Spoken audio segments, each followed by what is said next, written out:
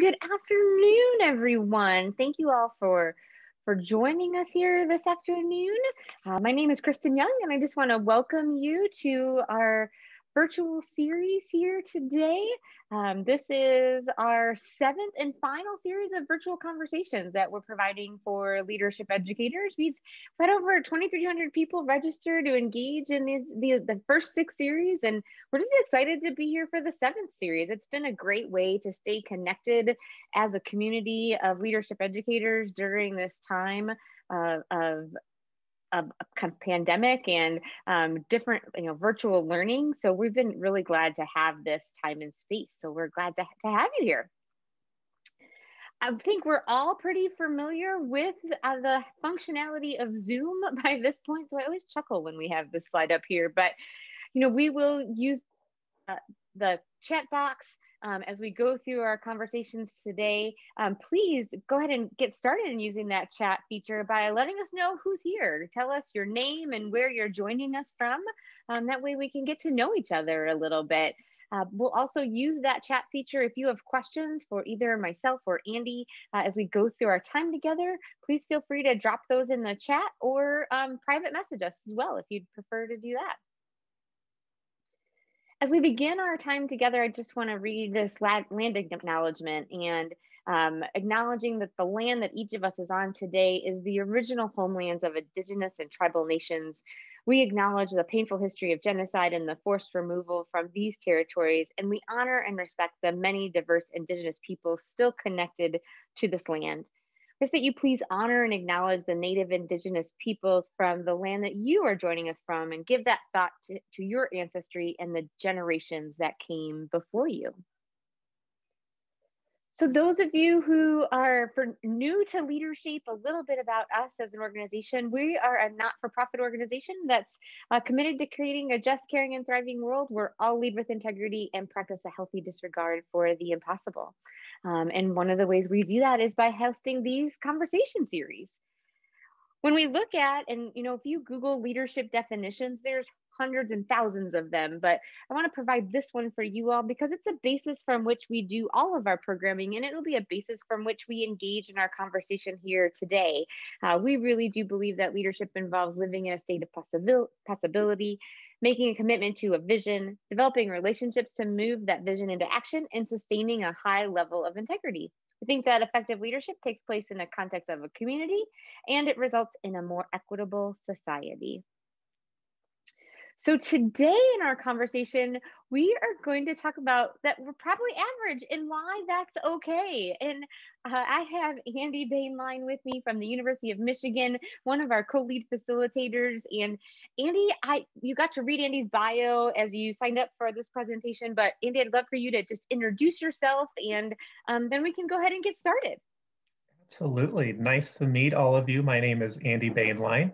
I got started in this wonderful average work in the world of sketch comedy, and had a sketch that featured a demotivational speaker talking about be average and why be perfect. And then a couple years later, as I kind of transitioned into higher ed, I started thinking a little more about, that maybe he's onto something, and maybe average is actually okay, and hopefully be able to impart a little bit of average knowledge to you today.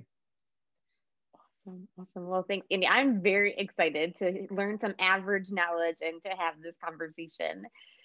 So as we get started, we've asked Andy to put together some polling questions, find out a little bit about who's here, and as we begin to engage in this content. So the first question is, who are you here for? Either yourself, your students, or employees, or a mix of both.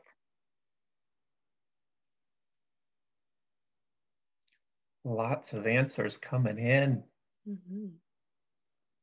A lot of mix of both. So kind of what expected, and kind of great to hear that a little bit of knowledge for yourself and to share it with others. Wonderful. I'm going to end it so that way people can see the results as well. Perfect. So to set the agenda for today, to give you a little bit of insight of how it's going to show up, We're going to set the mood. We're going to talk about why we typically don't want to be average, why we may think that's a bad thing. We're going to talk about why it can be a problem to think that we aren't. We're going to talk about why you probably are average, why it's okay. And if we're not quite there yet, how can we accept that it's okay? But to set things off, I would love in the chat if you could all tell me what you think it means to be average. What does the word average mean to you? What is your kind of personal definition?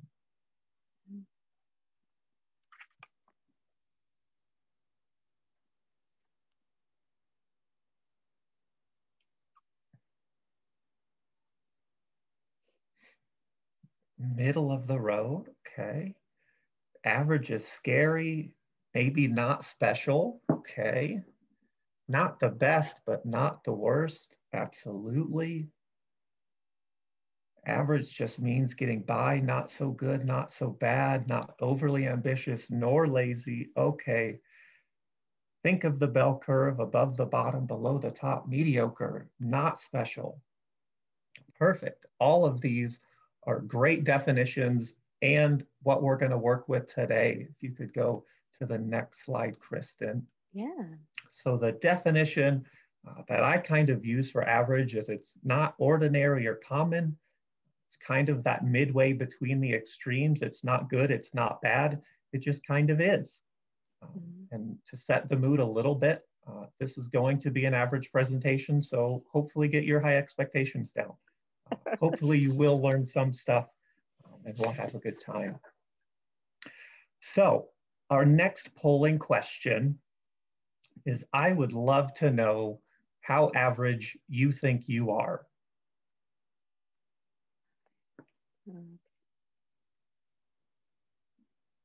How average do you think you are? I love this question. It's probably not a question we've asked ourselves very often.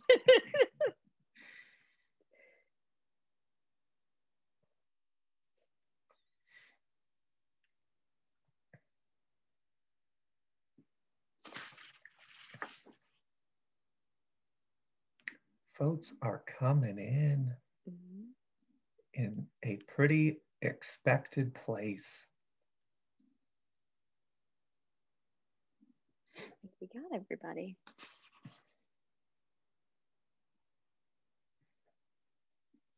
So as expected, as research has shown, most people think they're above average.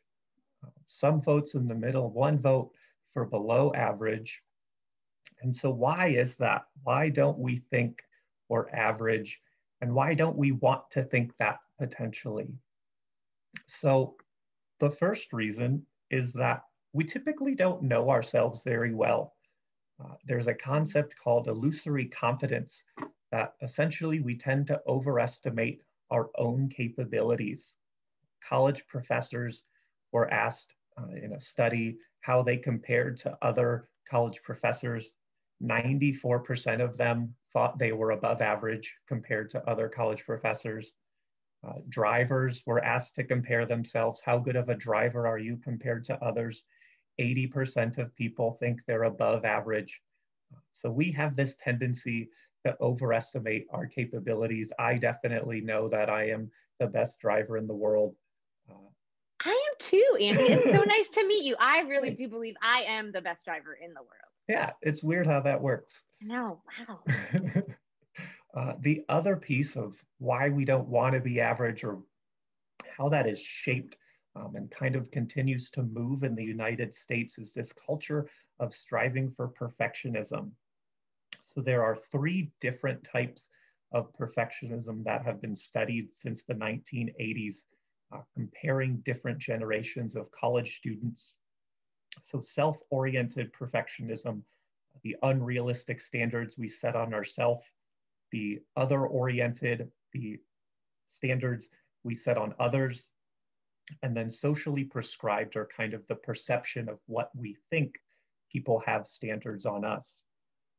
And so from 1980 to 2016, Those measurements, self-oriented, are up 10%. The other-oriented are up 16%. And in kind of scary terms, the socially prescribed are up 33%. Wow. So there is a large jump in what we think others expect out of us. And they think a lot of that has to do with social media, the increase in kind of that keeping up with the Joneses and everyone putting the perfect selfie up, taking 35 pictures and putting the right filter. So that's kind of been interesting to see. And then there's another concept called status anxiety, essentially meaning that in centuries past, we kind of knew where we stood in society. We knew if we were born into X family that we were expected to do this, we were expected to do that, and we kind of knew our place. And now it's not the case as much, and that there can kind of be that thought that if we don't jump up to the next class or whatever it might be, it's our fault and that we did something wrong. And so these are kind of the main three reasons of why we typically don't want to be average or why we don't think that we are.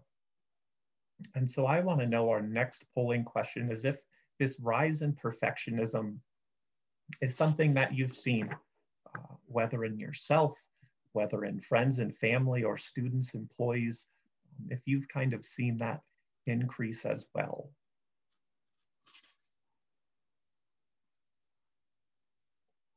People are very quick to respond to this one. Very quick. Lots of mediums, lots of high. Yeah, they really think kind of as just the worldview of people kind of increases with social media, and people are able to see not necessarily just around what's in their neighborhood, that, you know, they keep needing to get the new and best thing and all of that. So definitely not surprising to see those results at all. So once by chance we accept, you know, that maybe we can be average, or maybe we're holding out still a little hope that we're not, it can actually be a problem to not accept it. So the first reason is called the Dunning-Kruger effect. That kind of goes back to that idea that we overestimate our abilities. That Darwin has this quote, "Ignorance more frequently begets confidence than does knowledge." And just because someone tells you you're wrong might actually increase their desire to believe that they are in fact right. And it has kind of been shown on opposite ends of the spectrum. So people who are worse at something will tend to think they are much better at it. And people who are actually very good at things will tend to think they're worse. And so it's kind of this conundrum of finding that middle ground of understanding, you know, that we know what we don't know, and that's kind of that starting point. The second piece is that there was a study done at Miami University that in the workplace, perfectionists don't actually perform any better or worse. We typically have this thought that working 70, 80, 90 hours a week trying to get ahead doesn't actually get you ahead. That the positive effects that we can have, whether it's engagement, whether it's motivation, are usually offset by poor mental well-being or lots of burnout. Yeah. And I think we see that a lot. I see that a lot with our students, just trying to do more and more and more and more. And, you know, eventually you kind of hit that wall and don't know what else to do. Right. Yeah, I see that a lot in students, right? When they list off a long list of things that they're involved in on campus or leadership roles that they have. And like they talk so long that you're like, are you going to pass out because you didn't take a breath from all of those things that you're doing? Exactly. Which kind of brings us to our last point about super chickens. This is one of my favorite TED Talks that I saw.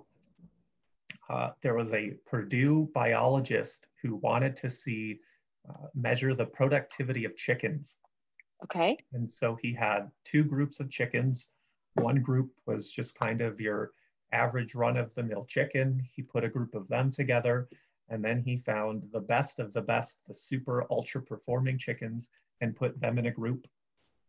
He left those two groups alone for 6 generations, found later that the average group was doing well, they were healthy, they had an increased level of productivity, they kind of all worked together and moved their chicken home to the next place. And with the super chicken group, only 3 were alive. Oh my goodness. Oh no. Oh no. Yeah, they actually pecked each other to death. It was not a good situation. It took a very dark turn, Abby. Absolutely. It did take a very dark turn. I wasn't thinking it was going there, but I see where this is headed now. Yeah. You want to be pecked to death. Actually putting our kind of quote unquote ultra performers together can backfire. That sounds like a very big backfire. Right. Question for all of y'all in the chat. Have you seen this anywhere? Do you kind of see this super chicken ultra performers backfiring?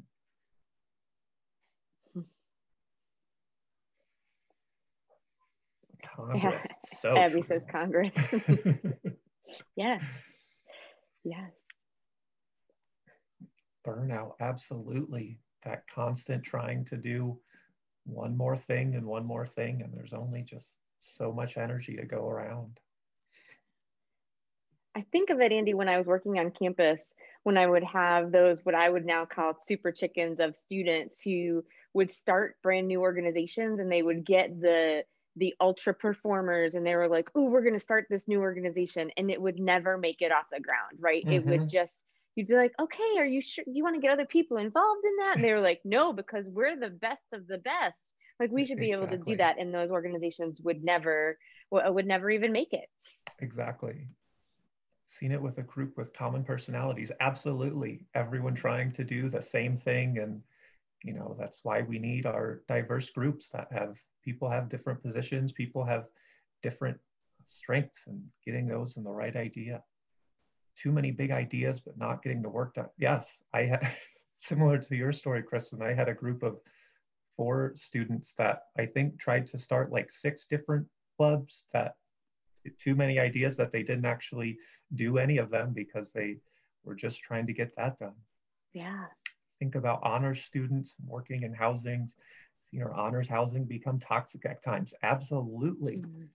There is so much of that, and you know, can be a collaborative environment, but when it becomes competitive, that's when we can have issues. Overcommit, can't be successful. Absolutely. On campus, we reward the super chickens. We do, giving them promotions, putting them in different positions that we think they're going to succeed when that's what everyone else is doing. Yeah. So why are you probably average? Well, frankly, it's statistical. Some have to be above, some have to be below, and some are people in the middle. There are going to be our low performers, there are going to be our high performers, and there's going to be just our average performers. My favorite study kind of having to do with this is there was a study at the Harvard Business Review, and they found that in any organization, they span different industries, different schools, different everything, was this similar bell curve. And you had your top 20% of people who are going to go above and beyond, regardless of who their boss was, regardless of what situation they were. They were just going to do that. At the same time, you are going to have your bottom 20% of people who are going to actively be awful, and in some cases going to actively go against whatever your mission, your vision is of your company, your organization. That's just their personality. And really the group of people that we have to influence is that middle 60%, that middle average group. And that top 20% can kind of either bring them up with them, and that way, that's what they saw tended to have the positive success, bringing that group up. Or we kind of have the instance where that 60% is influenced by that bottom 20%, and that's usually what tends to bring them down. And so it's really that middle average group that has so much say in these different organizations. The other piece of why you probably are average, or in my definition, is that people kind of average themselves out. And so while you may be great and phenomenal at one thing, you may not be so phenomenal at another. That's why I love to use the concept of the average unicorn. That unicorns are special and these great, wonderful things, but there are still average unicorns. They're still probably not very good at some things, but like you can still be a pretty cool average unicorn, and that's okay, and that's still pretty cool. Mm-hmm. The other piece is that comparison matters so much when we think about all of this stuff, and that average and the concept of whether we or others are average really depends on who or what you are comparing. So I would love to do a fun little activity, and we're going to test your brains a little bit. So I'm going to ask you some questions, some comparisons, and I would love for you to vote with your reactions at the bottom. And so I'm going to compare two different people, and if you could put a heart for person A or the little party thing at the end for person B. So question one, you are a basketball coach and you need to give the game-winning shot. You're drawing up a play and you need to pick who's going to get that shot. So player A has shot 50% in game-winning shots, and player B has shot 100% in game-winning shots. Who are you giving the ball to?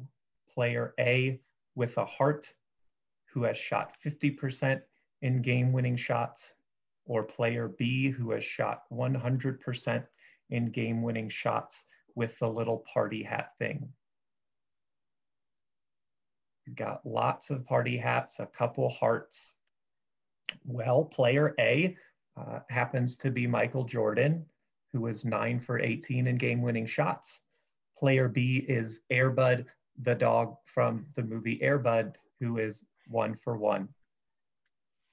He's a pretty good Air Bud. He's pretty awesome. He was pretty good. Air Bud never disappoints. True. Air Bud never does disappoint.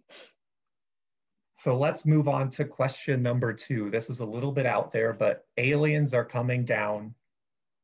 Aliens are the best at esports, and they developed this new game, and they need one person from Earth to play them in this one new alien esports game.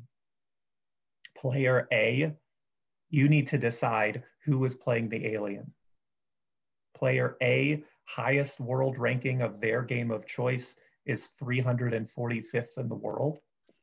And player B's highest ranking in the game of their choice got to number 1. Who are you putting against the aliens to save the world? We've got a heart who has raised to 345th, or the party hat who have made it to first.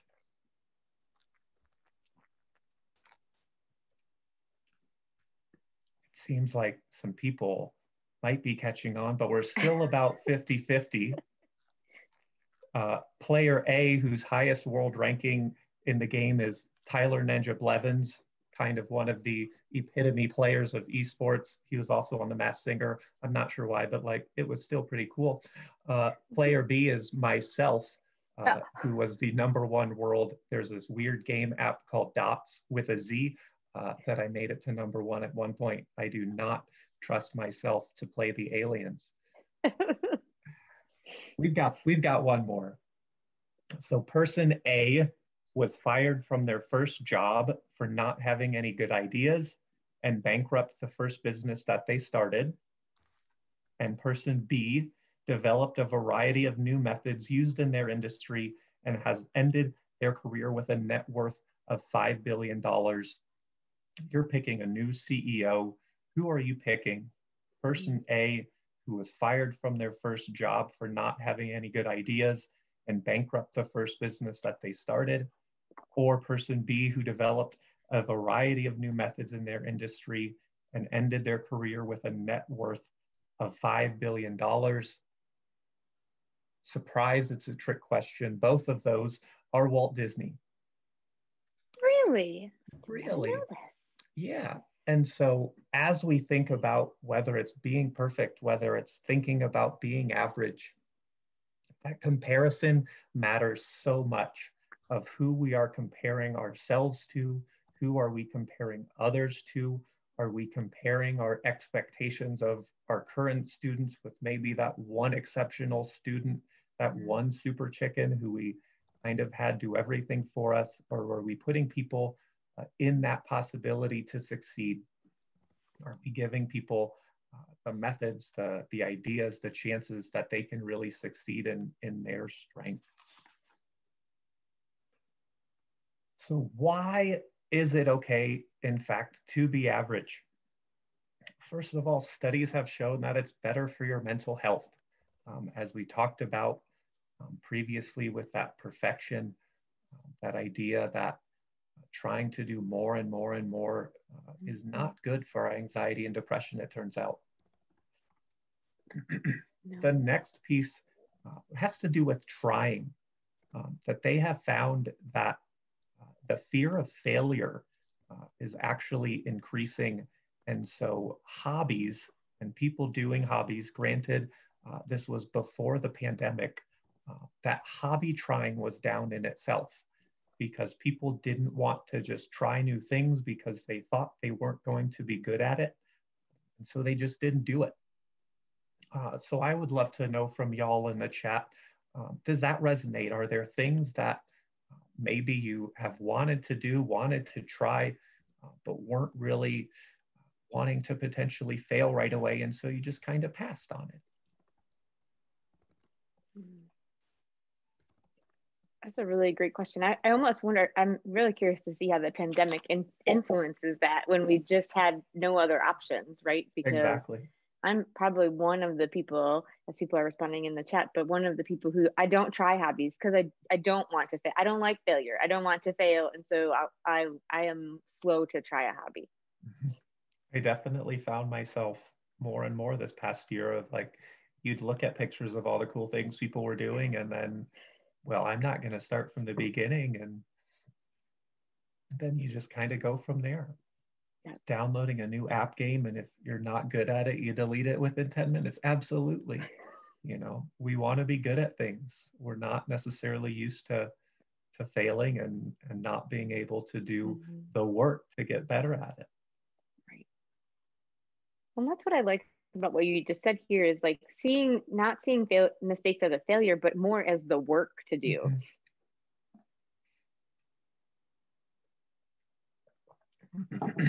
Abby's the misnomer and loves trying new things. That is fantastic. Doug will almost try anything once. Absolutely. Like, proud of you. I'm not that way. I am not either. Yeah. I admire people who are that way. Like I'm like, that is so cool. And yet I'm like, I'm just going to watch you from right back here. Let me know how that goes for you. I hope that goes well. I've heard it's good to try everything twice. So that way that if the first time either you didn't do it right or didn't have the right circumstances, that at least try again so that you can kind of see a second attempt and how that goes. That makes sense. That makes sense. I think the last idea of why it's okay to be average is it allows us to do more quote unquote good work. Voltaire said, perfect is the enemy of good. And it kind of goes back to that idea of trying, and just whether it's putting off writing that book or drawing that picture or doing whatever craft. And we, I think, can put ourselves off because we know it's not necessarily going to be perfect, but giving us that option to just do it. And whether it's good enough, which we'll talk about in a little bit, that it kind of pushes us in that right direction, I think. Yeah, being able to let go of that perfectionism really is very freeing, right? To be able to do good work that is needed, and whether that's needed for yourself in your own personal development or mental health and just relaxation and wellness, or even for students, right? Being okay with doing good work is it's needed, right? And how do we continue on that path? Right.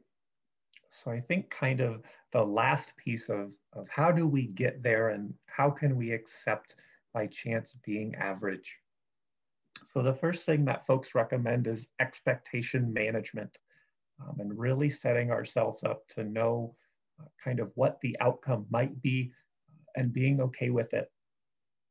And the method that folks recommend can kind of depend on the perfectionism that people, quote unquote, suffer from. So for self-oriented perfectionists, it's recommended that they can be helped by others reining in their expectations and kind of having them talk through it of like, are we getting ahead of ourselves here? Is there maybe something that might not be this brand new perfect thing, but can we get to kind of that good enough?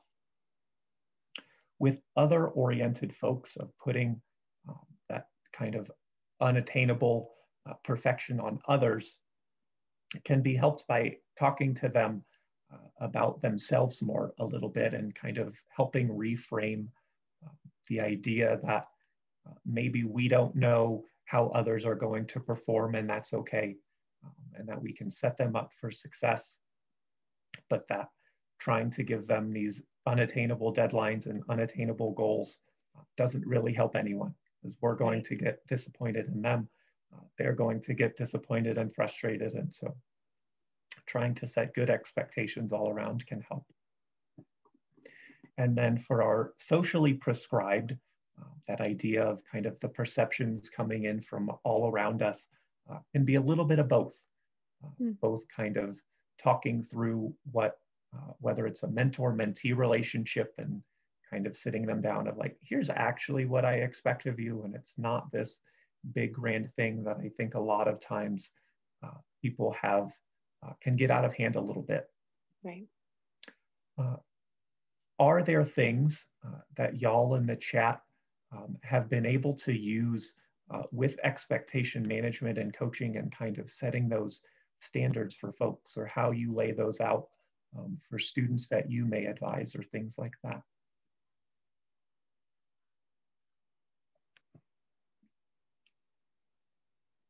It's a great question. I think when I was supervising students, and I use this too even when I supervise the staff, of like sharing expectations, right? This is my expectation. What's your expectation? And how do we kind of co-create that? And it's always fascinating to see where there is the overlap. And then somehow, if someone's asking me of my own expectations, like I hold my expectations for myself higher than other people would hold of me, right? Mm-hmm. And I don't know if other people on the call agree or are like this. Like I'm really am my own worst critic, and so I always set the expectations much higher for myself than I set for anyone else. And so being able to share that with people has always been important to level set me at times of like, yep, you don't need to expect that. We wouldn't expect that of you. Why are you expecting that of yourself? Exactly. Yeah. Chelsea says clearly defining priorities. Absolutely. Kind of setting that timeline, that bullet list of here's what actually we need done, not X, Y, and Z, that I think sometimes our brains can kind of go off into, and making me think of students who will drop a course because they lost the ability to earn an A. Absolutely. We see that all the time, I think, of if they're not going to get that perfect outcome, then why even keep going? Absolutely. I even see it. So I have small children, I have young children, not small, but I have young children. I even see it in them. Like as they're learning new things, like if they just can't get it right or it's not going to be perfect, they'll crumple it up and throw it away, right? They're like, well, it's not even worth doing if it's not going to be exactly how I want it to be. I think it can start at such a young age. I think that kind of brings us next point of satisficing. I'm not sure if people are familiar with that term. It's the combination of satisfied and suffice. And it's this idea of kind of the best option or good enough or our minimum viable product, as they talk about in the business world, versus maximizing. That they actually have found that kind of, whether it's in home renovations, whether it's in business decisions, whether it's in anything, that striving to determine that one perfect outcome can have a lot of harm, can waste a lot of time in trying to figure out um, kind of that one perfect option that isn't always necessarily there. And if we can find that best option or a good enough option and one that will meet our criteria, that they have found that people are a lot more satisfied in that decision, both short term and long term. And I think we see that a lot in students kind of coming up with these big, bold ideas and kind of talking them down a little bit of still having a successful program, but it doesn't necessarily need to be this $20,000 budget with 10,000 people who are going to show up, that you can still do something pretty good and be satisfied with it. Yeah, it's kind of like remembering, like, yeah, I am satisfied with it. I didn't know that I wanted anything else. And so this is exactly what I needed and wanted. Yeah. Travis talking about cultural norms of excellent and holding those expectations in white culture, absolutely. And just kind of being there and helping folks break that down to measure their own success. Absolutely. I think that is so important. Just that it is not this one kind of focused definition of success or excellent or perfect or whatever that model may be, that people can and should have whatever that definition is for them. And I think there can be a lot of work kind of even breaking down expectations, whether it's family, whether it's culture, society, of just kind of sitting down and wondering, what do you actually want? And, you know, what do you actually think is good and good enough, I think is hugely important. Absolutely. I think kind of the last thing that I have found in accepting this is actually going against goals. I am a pretty big anti-goal fan because I think they are outcome oriented. And so I have found that working within processes or systems or trying to get to XYZ, I think has helped me a lot.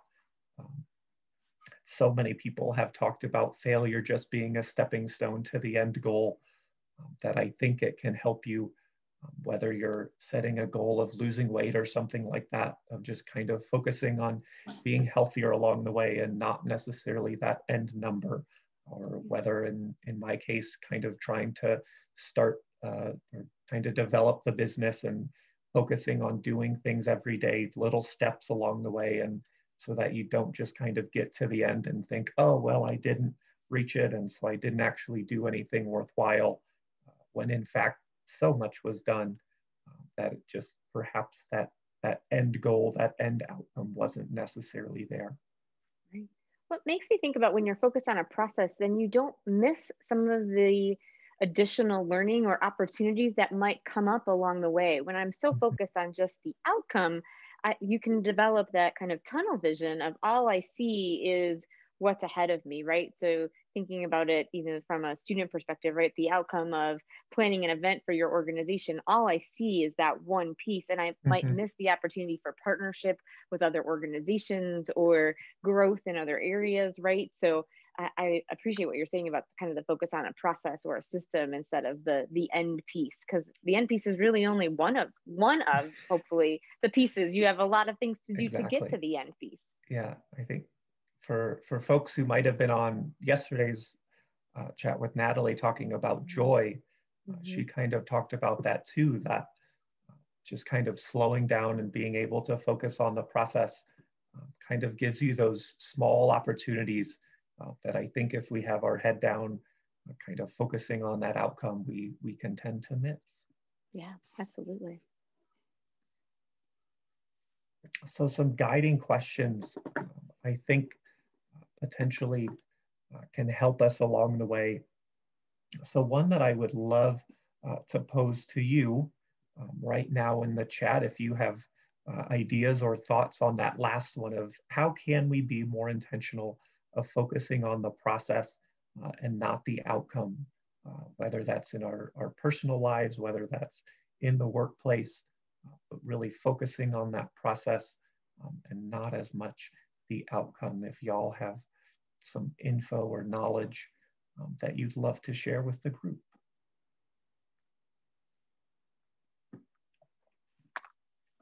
I can't wait to see what people are thinking as we think about that. And I think it's so important for students, right? Especially as we think about those super chicken students that we were talking about earlier, right? And helping them, focus on the process, right? And what does that mean? And then thinking about then the impact that can have on their own mental health and well-being as well when we're not so focused on just the outcome.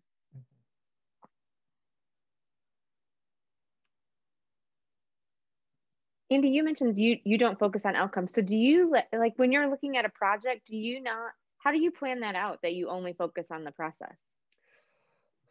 I think it's kind of a balance.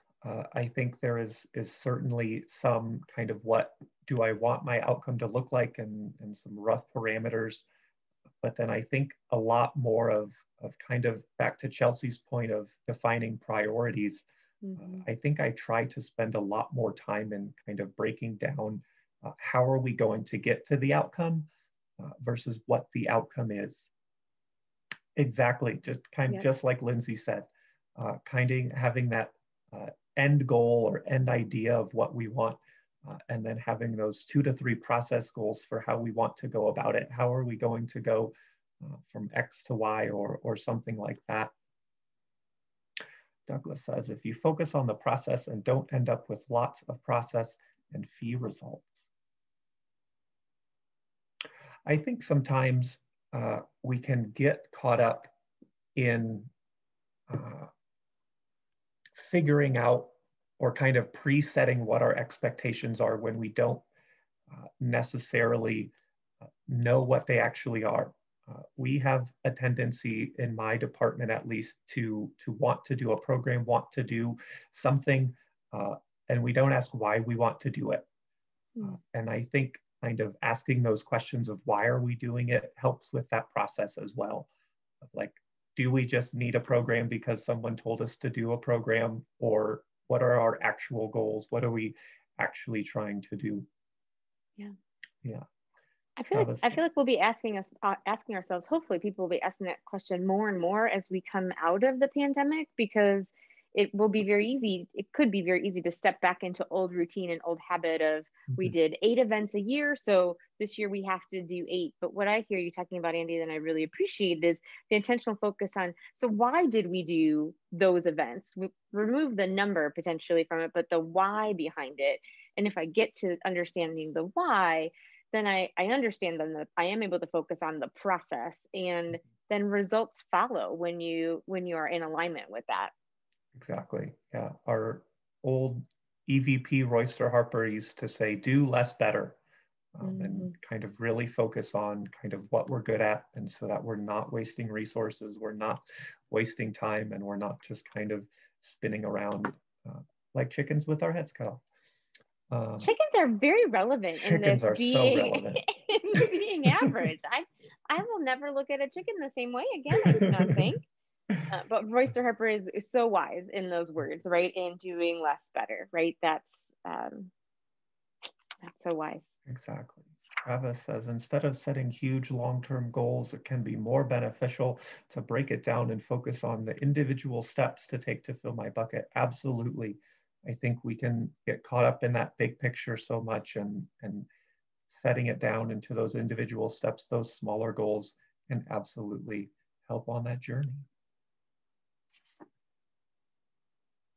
I think one final question that I would love your knowledge on and kind of wisdom is, how do we think we can help ourselves with expectation management and not necessarily getting our hopes up so much, but kind of right-sizing processes and outcomes by chance? How can we help ourselves with expectation management?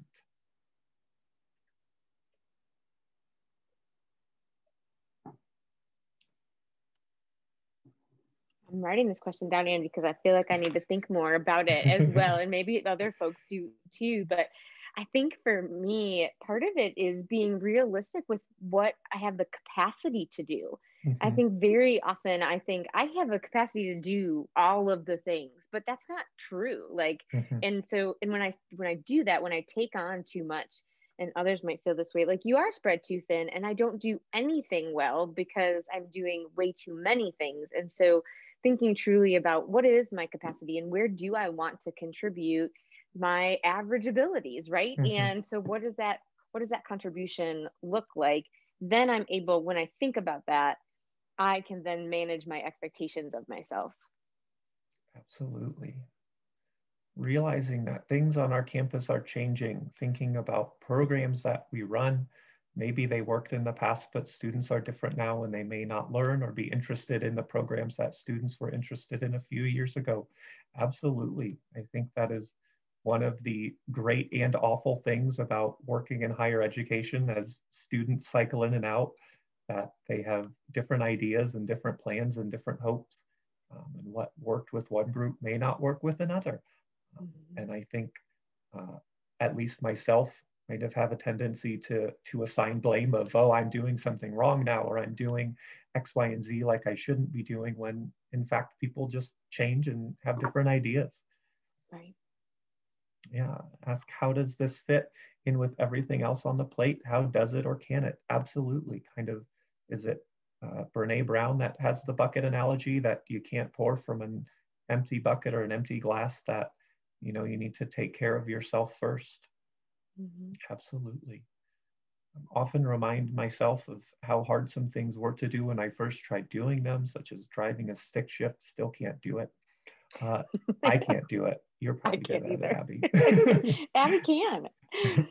And how those things become easier over time. And the expectation is this will be hard unless you work at it. And then it's not. Yes, yes, yes.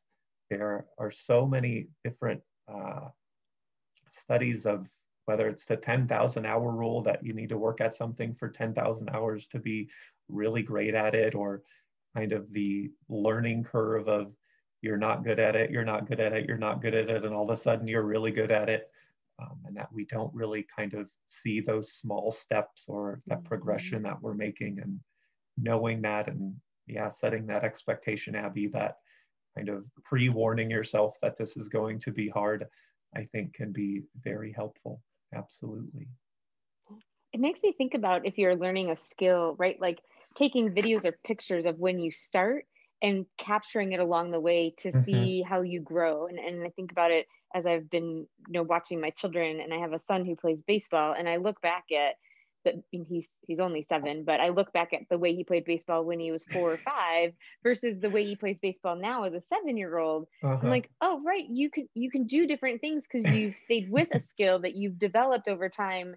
Now, he still at 4 would watch baseball on TV and think he could do the same things that Major League Baseball players do. He still Mm-hmm. thinks that at 7, but he has a comparison of like, well, when I started, I was able to do this. And now, 2 or 3 years later, I'm able to do something I didn't think I was able to do. And how helpful that would be if I took that same approach for myself of when I start something, this is my first attempt at it, but a year later, here I am still trying it, and here it looks so much different. I don't know if Exactly. better or worse, but maybe different. Mm-hmm. Absolutely. Perfect. Thank you all for sharing your wisdom and knowledge.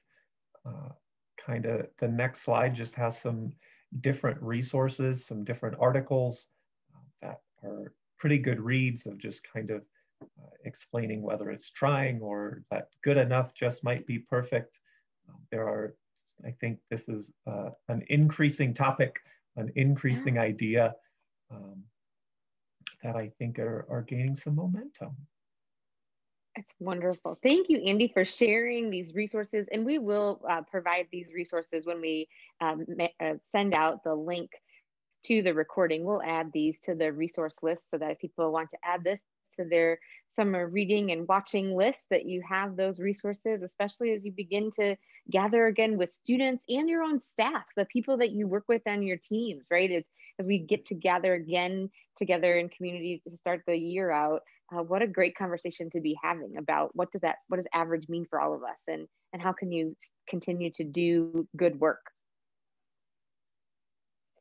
Well, we have just a minute or so left. I don't know if people have a couple minutes. Do people have any questions for Andy or oops, again,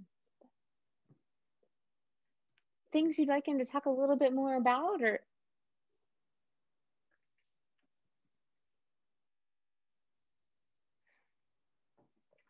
I believe in you, Travis.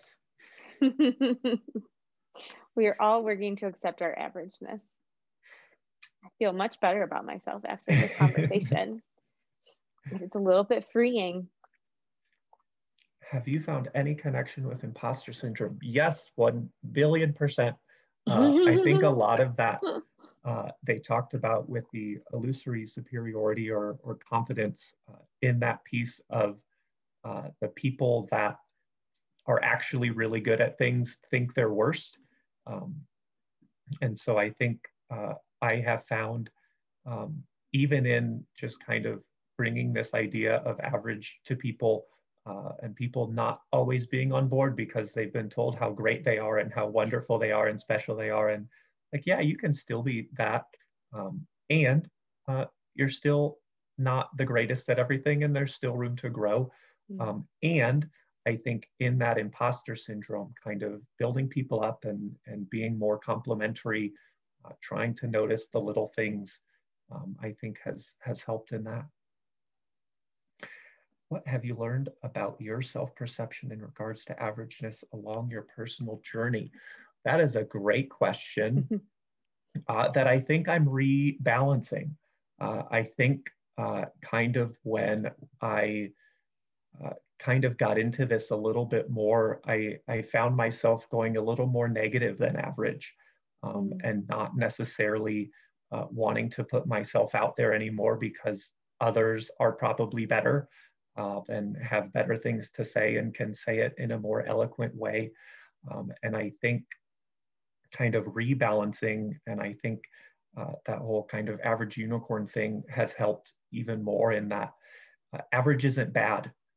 And I think we have a tendency to assign labels, whether good or bad, to different words. And I think kind of even in school and grading, and you need to get the A, which used to be this great thing. And now it's just what people expect. And so I think kind of resetting those expectations and that idea that average just is, that you can still be special in some things, you do still have things to offer, you are still pretty good at things, and there are times to step aside and times to put other people's strengths kind of in the forefront. Absolutely. How do you deal with the failure is not an option culture? Oof. Next question, please. Just you wanna, you're like, oh, the internet connection's bad. I don't know. I think a lot of that for me has kind of come in trying to do away with goals as much as possible, and kind of setting that process and that system, because failure isn't talked about as much, I think, in those little moments. That I think we set ourselves up so much for failure when talking about goals, when talking about these kind of unrealistic standards that I think in a lot of cases are arbitrary and not necessarily based on anything, and we're still kind of expected to meet them. And so I think it's kind of pushing back and asking that why are we setting this as our expectation? Why is this our goal? And kind of hoping to go from there. It makes me think too about who's defining it as failure. So like in the cultural piece, it's very similar to who's defining it as success in a dominant cultural narrative. Like who's defining it as failure as well too, right? And why is that the failure is that definition? And does it need to be, right? I think that makes me think a little bit about that, Douglas. Well, thank you all for the questions. And Andy, thank you for your time and your expertise and your brilliance in your averageness. And it is, I agree with the comments that people are sharing. It's just helpful to hear too about your own personal journey through this and what you've learned about yourself and how we all can put that into practice as well within our own development and in the development of those that we work alongside, whether that's students or staff. Absolutely. So thank you. For all of you, if this is the first time being on one of our virtual conversations, I would be remiss if I didn't say, if LeaderShape can help you all along the way as you are thinking about how to provide programming for your students or your staff, we have resources available to help you with that. So please give us a reach out and connect with us, because that's what we love to do. We love to partner alongside people to help them be better and to do good work in the world and in their communities. At the same time, we are a not-for-profit mission or not-for-profit organization we really are looking to help a cause much greater than our own. And if you are able to provide any financial resources and donate, we would always welcome that.